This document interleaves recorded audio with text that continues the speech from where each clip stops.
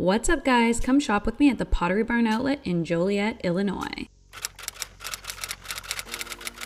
Let's go in and check out what they have in stock. This outlet had everything from Pottery Barn to West Elm, Pottery Barn Kids, Pottery Barn Teen, all of those lines. Immediately from walking in, I was shocked by the amount of product that they had in store. Everything from sofas, home decor, soft goods, chairs, larger pieces like beds and dining tables, etc. This was the view right when we walked into the store. A couple things that are important to note. Just because things are being sold at this outlet doesn't mean that they were damaged. Some of these items are canceled orders or people changed their minds. Only a handful of items I saw were actually damaged. They also offer delivery through a third-party service to your house for $180. I started off going through all of the home decor, everything from baskets to blankets, pillow covers, candles, and they even had some blankets as well. Strangely, there was a huge section of luggage. Who knew that they even sold luggage? There were so many soft goods that it was overwhelming to take everything in, but I did absolutely love this one tray, and there were a couple other accessories. Oh, look at this dough bowl that I saw. I thought that that was stunning.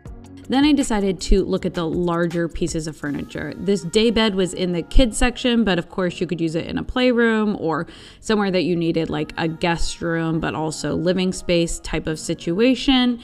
And then there was a lot of dressers and bedside tables in the kids section that you could use both for a nursery or for an adult bedroom. To point out this West Elm dresser, because it's not just Pottery Barn stuff here, they also have West Elm, and I wanted to show the deals that they have. So what I did was show you guys online that this sells for $13.49 for West Elm, and then with the 40% off they were offering, this would be $719 at the outlet. Which brings me to an incredibly important point that I wanted to make, which everything at the outlet was either 40 or 50% additional off of the marked price that you saw on the item. So that made everything incredibly affordable. And I was very impressed by how many large scale furniture pieces they had. Here I am in the kids furniture section where they have these weird bed dresser combinations I'm not a fan of, but if you're in the market for one, cool. This was a queen bed, again in the kids department, but you could use this in any bedroom in your house. From there, I was shocked at the large scale amount of headboards that they sold.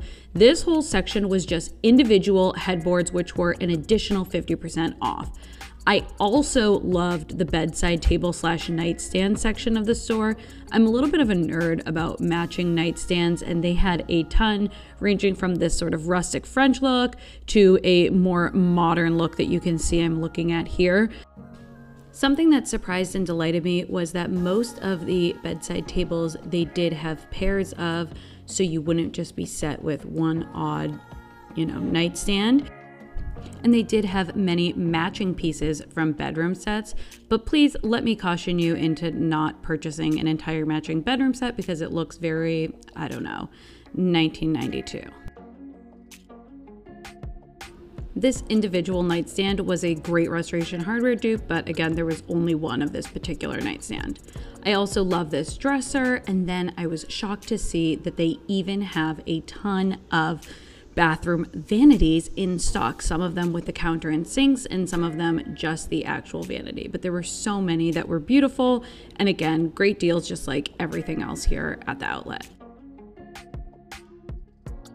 This next black one that I'm going to show you, I was in love with and I still haven't gotten over. I think I need to put it somewhere, just not sure where. The lighting department was epic. I originally thought that the lighting was only what I saw here hanging from the ceiling, but they also had stacks and stacks of boxes all marked with what was inside of them for an additional 60% off. These were some open box deals that they had as well. So they had everything from chandeliers to wall sconces, bathroom sconces, outdoor sconces, everything you can imagine. On to coffee tables, I thought this was a perfect Restoration Hardware dupe before I got into tons and tons of armchairs. It was basically a sea of chairs. I didn't get into all the details because I don't need any chairs. I thought this one looked super nice and classy, but here were a ton more consoles and coffee tables from all of their brands and ranging in style from traditional to modern. So I thought they had a really nice variety, and most of them were incredibly high quality and ranging in size and scale. I was definitely eyeing these marble coffee tables.